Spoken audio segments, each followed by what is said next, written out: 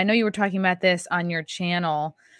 And I normally don't follow much going on with sports, but I heard you talking about this, and then this is very interesting to me. There's a Brooklyn Nets all-star, Kyrie Irving.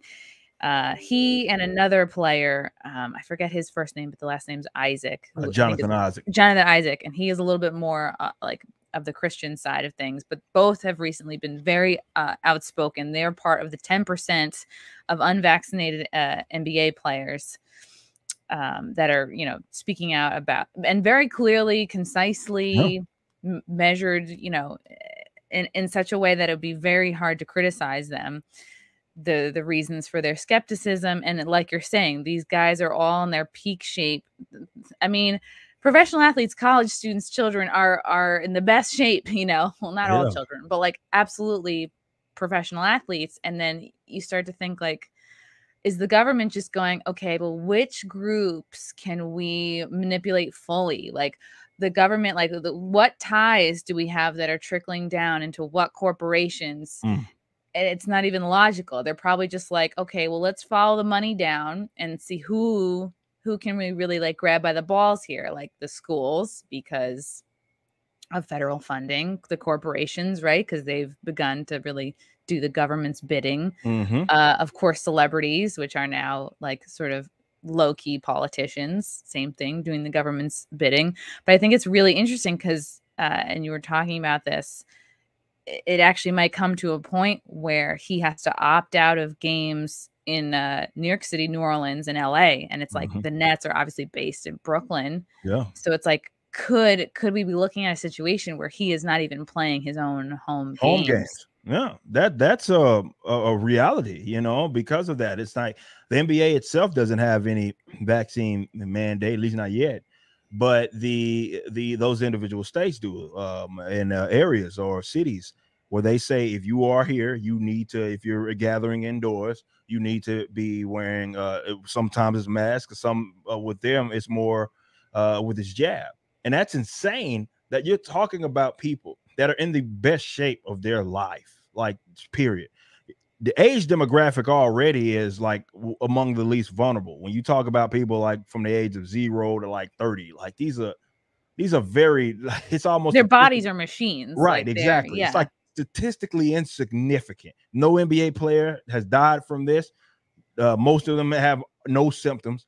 And for them to even be asked that, like, why aren't you getting it, just goes to show how insane that this is, that you're asking someone in the peak shape of their life. And in the case of Jonathan Isaac, in the case of Bradley Beal, the Washington Wizards guy who was saying the same thing, these guys already had it and recovered from it. Why on earth would they, in the population that they're in, age and health demographic, what point other than it's just like this pledge of allegiance? That's it. It's just you want them to do it, so they must do it, because logically it's not even sound. Scientifically, it's not sound.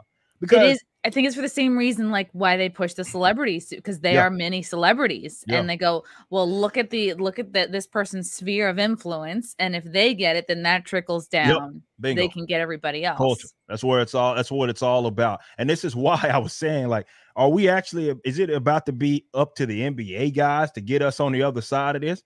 Nicki Minaj, yeah. Like, is that really what we're about to come to? Because think about it. Like, this isn't like, maybe not in the case of like Jonathan Isaac, who is, he's young, very young talent. But guys like Kyrie Irving, we're talking about all-stars, future Hall of Famers. You know what I mean? In that case, if he doesn't miss, if he sits out like a home game or all home games, that's a big deal. That says a lot. And they don't like that because that's influential. Because it's not like these guys are with Bradley Beal and like Jonathan Isaac asking these ridiculous questions, because they can't even ask them. I was listening on my way. I listen to sports radio almost exclusively. And I think it was Tiki Barber that does something with CBS, it's like 30-second deal where he talks about what's going on. And of course he brings up this situation. And he said, well, their criticisms were of not getting it were questionable at best. Of course, he doesn't explain how that is at all. He just says, well, they're not doing what we need them to do, therefore it must be questionable. That's how they talk to these guys. And if the Bradley Beal video, I loved it because he's just asking questions like, I had it, I recovered, you can get it, you all have been vaccinated, you can get it still, you can pass it along. What are we doing? And when you press it to them like that, they're like, oh, because we're told. That's it. That's ultimately what this. You can't say, well, it's because you might get someone else sick. You can do that vaccinated. That's so at the only person at this point that is being put at risk is the person that is not getting it. That's it. That's it. Because you can still spread it to someone, vulnerable or not, despite being vaccinated. That's a fact. We know that. So this is about allegiance more than anything. So when I see these guys and, you know, Joe Biden rolling up his sleeve, getting a vaccination in front of everybody, to me, that's more of a pledge of allegiance. And looking at this as more ritualistic. Oh, it's him bending over in front of everybody, in front of a live, you know. Yeah, that's of course. Cameras rolling. Everybody see me. It's ritualistic. That's all that this is, because this isn't based in any sort of science. But John, to end, like Jonathan Isaac, I really love what he said towards the end of that question when he was being asked that. And he was like, you know, it's crazy how we're at this point, to summarize basically what he said, where you even have to ask me that, you know what I mean? When really, in reality, considering this is my own medical choice, if I told you I didn't want it because I didn't want it, that should be it. Shouldn't even be any question.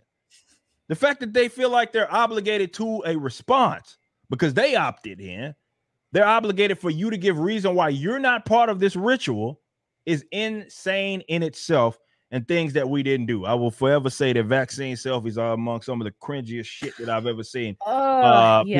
People do. It's really great when you don't have a personality to just be like, oh, the pandemic is now my personality, and here's the thing else. I can hear this fills up my social media. This is something easy I can fight with people about. This is a great distraction from my own life, my own family, my own hopes, dreams, goals.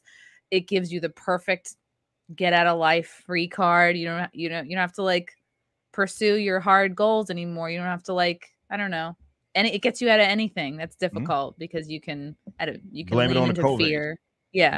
Blame it on fear of COVIDs, or blame it on the COVIDs itself is where we're at. And that sucks. You know what I mean? Like, then we got labor shortage and all this weird stuff going on because, you know, welfare statism does what welfare statism does. And a lot of people found out that this was a way for them to get money to do nothing. And it's speaking to your point, we're dealing with this in both of our industries. In entertainment and art and all of that, and culture, subculture related stuff, where people are using this as a means to make themselves look like good people. I've always said, like, activism really in any way, shape, or form is something that a lot of people seek that have nothing. They don't have anything if they can point to, attribute to, that they created, that they say I'm proud of. And activism requires nothing of you. This is why a lot of them latched onto this pandemic. It makes them look like good people despite doing nothing. Minimal effort. To get a jab in it's minimal effort. And these guys like to think that they're saving the world and you are the villain in this situation because you're simply against forcing people. That's what this is about. I know they worded it like that, like it's vaccinated versus unvaccinated, but it's not what it is. It's about people that are pro-freedom and people that want to force folks to do what they want them to do. But that's because they're losers. I call them what they are. They're fucking losers, man.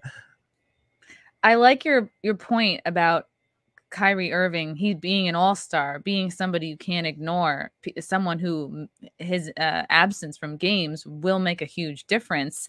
So the question is, I wonder what you think about this. Is it now kind of quietly up to, like, if you look at the people who are best in their field, and I have an example of like a, you know, family friend. He works for a company. He does the books. He's very good at what he does. You know, the last year and a half, he's kind of agreed to, okay, I'll work different hours because I'm not wearing the mask. I'm not getting the jab. And they've kind of worked it out for him because he does such a good job and he is kind of not replaceable. So, and then you have someone like Kyrie Irving, he's at the top of his game. Does this now come down to the people that are the best in their field? Do they have the most power and influence right now? Because if you are somebody's assistant, you are kind of more disposable. I don't even think any healthcare workers are disposable, which is why, like, and that's a whole nother point, you know, that another self-inflicted wound that you said that the healthcare industry is creating for itself right now. But I wonder, it's like, if we could all kind of realize, like, hey, if you're at your job right now and you kick ass and you are not replaceable, or if you're an athlete who is not replaceable and you're at the top of your game, maybe these folks have more power than they realize, and maybe is it up to them to kind of step it up a little bit if this is how they feel? Yes, this is a subcultural movement that we're dealing with. There's no secret as to why the government sought to seek out influencers as well as these, blue check marks on, Twitter, to basically do their bidding, right? To tell them, hey, we're going to funnel the information through you because of the power and influence that it is that they have. This ends tomorrow. If people, and there are folks on different political ideologies, not all of them identify as whatever you do, you know what I mean? But they're at least against the use of force or forcing people to get, let's say, the vaccine, despite calling themselves whatever they call themselves. The minute they do that, especially these guys that are very influential, it stops. It simply does, right? But they're banking on people being coerced, and unfortunately, it's successfully happened to a lot of people, and being threatened with that they won't do it. But if you know you kick ass, if you know you're at the top of the game, I always, and not gonna name names, but they know they are these artists that email me or message me or text me or whatever that are in my space, that are in the metalcore and the hardcore saying like, hey man, I agree with you. And I say, don't tell me that shit. That does me no good. Yeah, you don't need an ego boost. I don't need that. That does me no good. How about you go tell your audience that shit instead of hiding because you are afraid of what will happen? Maybe you get ostracized or something like that. So telling me that you secretly agree with me does us no good. It doesn't stop what's happening. You're in a position of power and influence. How about you get out there and tell these folks how you feel? These people don't understand how powerful that they actually are. And it exists in so many different industries. But this whole, okay, I am going to remain silent in hopes that it will get us back to normal. Obviously, that's not working. It's just emboldened them. They've become more powerful. They've become more like lively, if anything, because they think that they're doing something without there being a response. And this is why I say it stops when you want it to stop and when you demand that it does.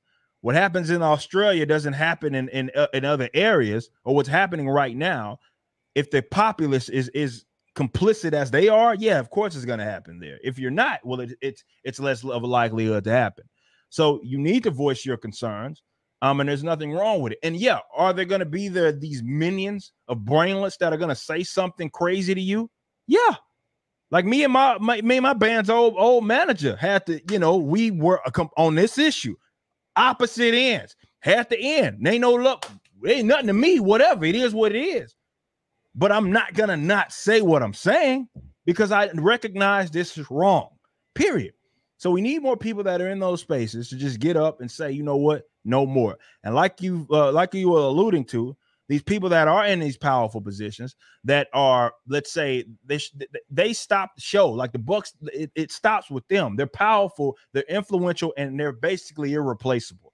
Those are going to be some if we may be looking at this 10, 15 years down the line, 20 years down the line, like, man, once more people started, in that position, and maybe it is something as simple as Kyrie freaking Irving, which would be crazy, but hell, we might be saying it, that those guys kind of spread this out, and more people got more emboldened themselves to say, you know what, no more.